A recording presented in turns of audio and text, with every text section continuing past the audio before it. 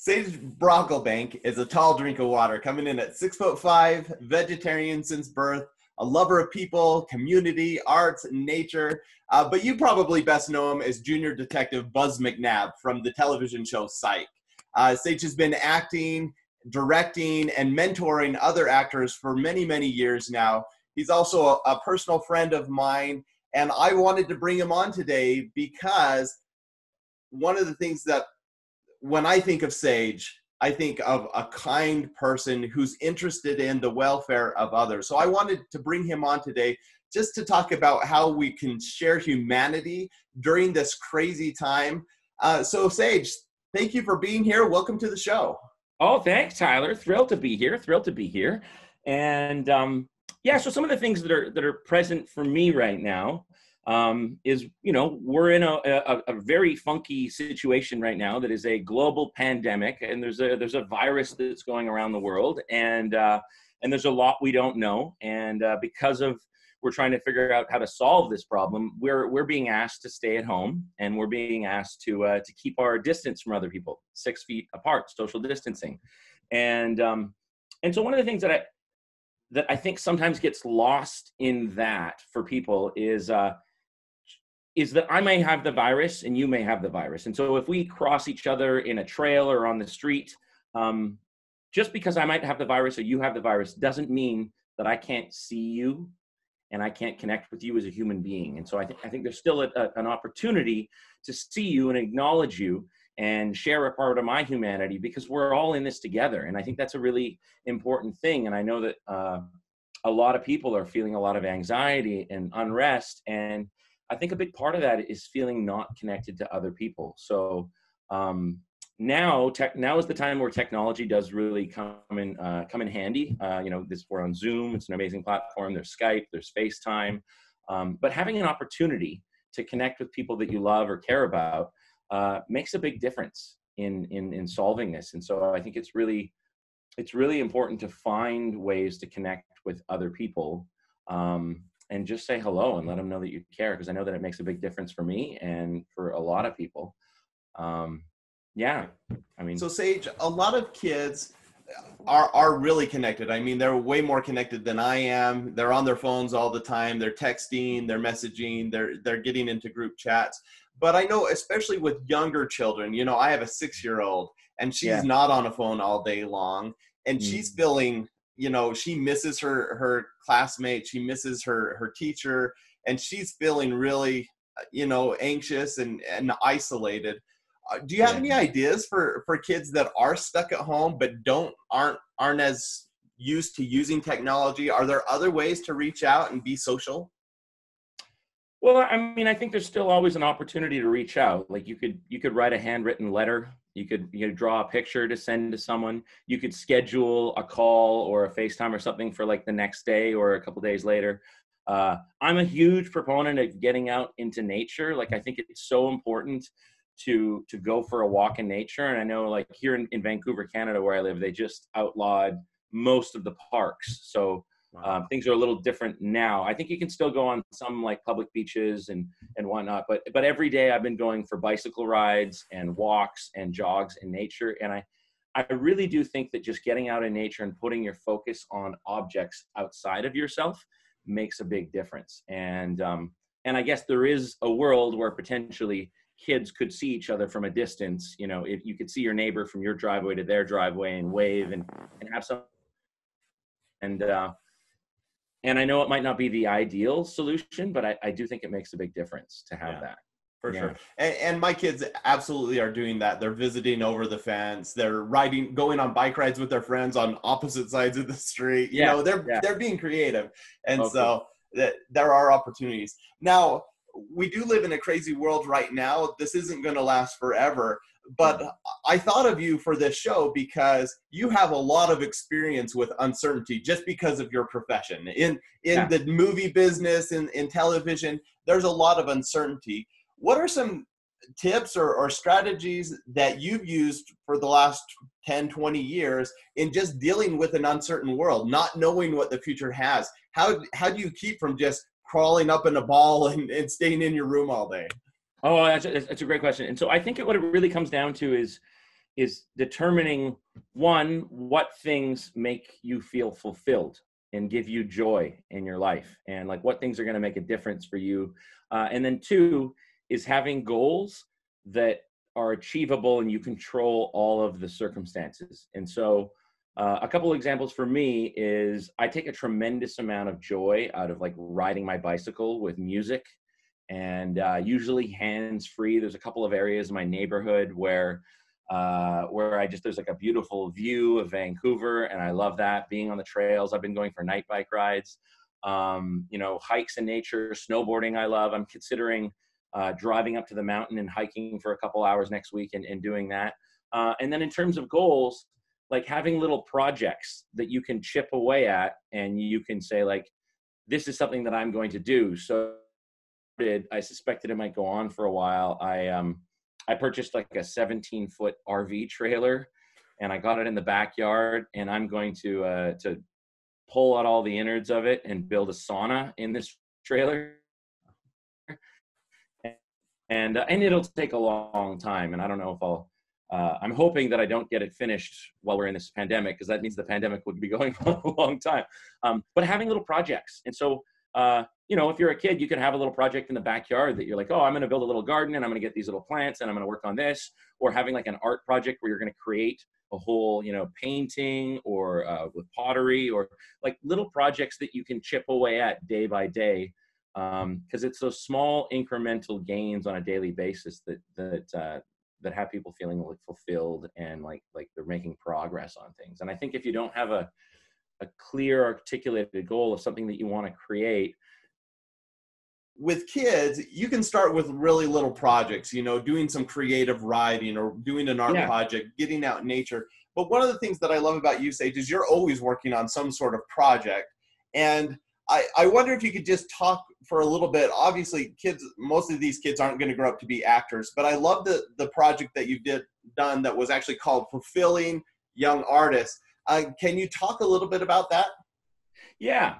So Fulfilling Young Artists is a nonprofit volunteer-based mentorship program where we pair 20 young actors and 20 experienced professionals with each other for 6 months of guidance and mentoring, and it works towards an original creation of work. And so the whole focus of the program is on finding fulfillment and what that means to you as an individual, and that the key to that is intangible goals that have to do with that you control the outcome. And so the program culminates in an evening of unique works where every young artist has been tasked with answering the question, if you had a microphone and you're in front of the world, what would you say? And they have to create a piece of art that's 1 to 5 minutes. It could be a teaser for a movie they want to make. Like, they can kind of do whatever they want. By the way, all of those are excellent things that kids could do right now. They could come up with all those things. And what's great about movie making is that movie making is obviously like there's the scenes between actors where you're touching each other, but aside from that, it's an art where you could divide up all the things, and kids could make a movie and they could shoot a piece, and then they could send a piece to their neighbor, and they could shoot a piece, and then you could have an editor that could edit it. So you could there's possibility of film projects coming together and being made where everyone is in the project and yet they're not touching each other. So those kind of things. So this program, Fulfilling Young Artists, culminates after 6 months in an original evening of unique works. And what we really focus on is what goals do you have for yourself that will make a difference in your fulfillment? And so we focus on the different areas of being an actor, like the audition and work-life balance, how to sustain yourself when you're not acting. And I guess that question is an important question right now, because no one is acting right now. That's exactly why I thought of this. When you're helping, and Sage now has mentored and helped hundreds of actors, and he does it for free because he has this awesome project and he's working on it and helping people out. I suspect it's fulfilling for you to have that role as a mentor. But it's really cool because right now is a time where this is a perfect time to set goals, to start looking at what gives you the most fulfillment in your own life and moving forward. So I love that you've been doing this for so many years, Sage, and it's perfect for what we're going through right now. We Thanks. started by talking about sharing humanity, and Yeah. you mentioned, you know, you don't need to scowl at people on the street and things like that. Are there opportunities right now for kids to reach out and really uplift other people? What would be your advice to them during this time as far as actually sharing and uplifting others? Well, I mean, so what pops up for me is the idea of a bunch of kids collaborating on a project where they each got to say 3 or 4 things that they want to tell the world, or that they want to tell their teacher, or that they want to tell the other kids at the school. And that there could be a video project with a bunch of kids saying, like, this is what I think is great about the world, and this is what I want to see in our future. Because we're at like this amazing tipping point where the world as we know has stopped. And then the world's going to begin again, but we could begin it in a bunch of different ways. So, I mean, we have the opportunity to listen to what the kids think. Like, how should we make it different? What could we do that would make it a better planet when we start up again? What sort of practices could we implement, and what things would have people feel more connected, more acknowledged? What would have the society, like, because we've been in a pretty capitalist society, I guess, in North America, and then this move to shut down the world is really more of like a socialist move, and it's great, right? It's about the health and well-being of all people and about saving lives. And so, moving forward, you know, what do you think would be great? Like, what could we try doing? And so, having like a project like that, or it could just be reaching out to one person in your life a day or a week that you haven't been connected to recently, that you'd like to reach out. And you could be a phone call, it could be yelling over the fence, it could be a letter, an email, or but some way of connecting with other people, I think. Now, when you do these things like fulfilling young artists or gutting an RV in your backyard, and I know you've done tons of other projects, are you doing it because someone told you to do it, because your teacher assigned it to you, or your mom called you up and said, hey, Sage, you need to get busy and do something with your life, you should gut an RV? Well, why are you doing these things? I'm doing it because I love it. I like, because I mean, I like solving problems, and sometimes I don't have the answer to the problem, but I know that there's something there, and so I need to get in action. And so, like, I know that when I sit at home and I'm not in action, I can tend to feel powerless and, you know, and get anxiety. And so I know if I give myself a task or a problem that I want to solve, or I had an amazing counselor that said to me one time, he said 2 things that I still use all the time. He said, one, move from judgment to curiosity. Okay. Like, and that shift as a human being from switching from judging someone else to being curious about them is immensely valuable and just so helpful. And then the second thing he said, if you're looking for something to do, start with a complaint you have about the world, and then figure out how you could solve it. So if you have a complaint about things that you don't like the way they are, then, like, how could they be? What could you create to solve that? You know, start with that place that you're, you know, if you're stuck, start with that, embrace the stuck. Like, I'm so stuck at this thing I don't like, and then figure out how can you change it and shift it. And I think just the ability to figure things out is a very satisfying thing for a human being. And you know, becoming immersed in a task, time goes by.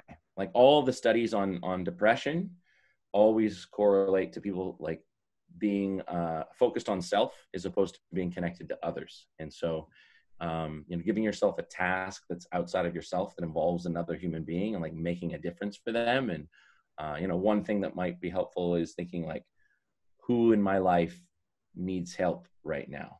And how could I help them? Is there a way that I could help them, you know, using social distance? And, you know, could I go get groceries for someone else? Is there something I could do, or something they need at their house that I could get or help, you know, create for them? So there's all these wonderful opportunities while we're at home.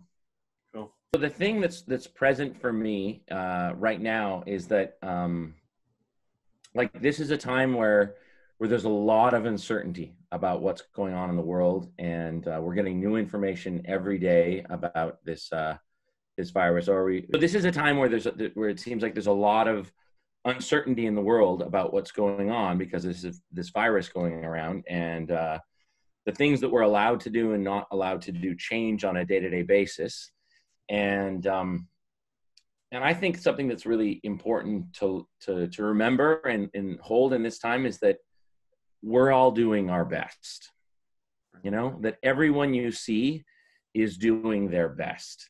And I think it's not helpful because there's a lot of shaming that's going on social media about people's best. And I think that it's important to remember that, like, that's their best and I'm doing my best. And all I can really do is do my best.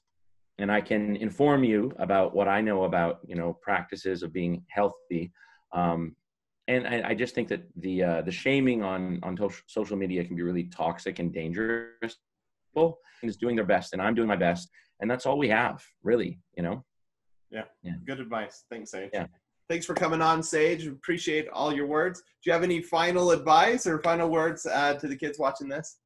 Well, I mean, I'll just say what I've been doing that's been helpful for me this year is my mantra this year is approaching life with joy and curiosity, and loving with reckless abandon, and finding, you know, one or two things each day that will bring my joy, and finding a way to, like, permeate other people with joy. Like, can I give them an infectious smile? Can I do that? And that has me feeling fulfilled, and has me feeling like things are worthwhile. So I think that's, you know, like, what would make this day a win for me might be a good question to ask at the beginning of the day. Like, what could I accomplish if there's one thing that would make today success for me, and then doing it or starting it, you know? Awesome. Yeah. Thanks, Sage. Thanks. Great. If people want to learn more about you or what you're up to, is there a best place to go? Well, I have a wonderful website that you created, sagebrocklebank.com. And then the mentorship program is fulfillingyoungartist.com. And those are the two main ones that would kind of give me info on who I am. Perfect. Thanks a lot, Sage. Thanks, Tyler. Awesome, man. Great connection.